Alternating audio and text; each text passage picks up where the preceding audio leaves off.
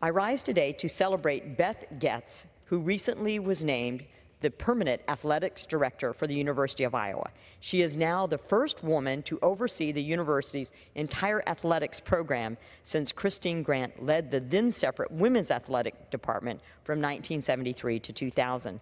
Beth's groundbreaking appointment not only marks a significant milestone for women working in athletics, but the promotion also reflects Iowa's commitment to excellence and diversity in leadership. With an impressive track record and a visionary approach, Beth is ready to lead Iowa athletics to new heights. Congratulations, Beth, and go Hawks!